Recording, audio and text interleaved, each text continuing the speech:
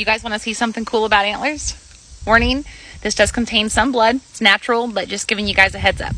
So as most of you know, this fuzzy stuff right here is called velvet, and he is about ready to shed his velvet. These points right here have already been seen, and the rest of it is about to come off. And how do we know? Because he is leaking this oil-based fluid from his antlers. And I'm going to tell you, I don't know what that is. I have looked it up. I don't know what it's called. It's sticky.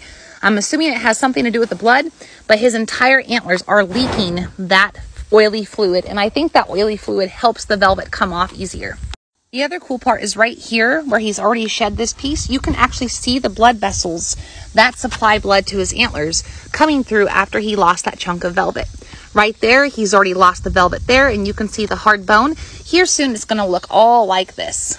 There you have it. We're getting close, folks.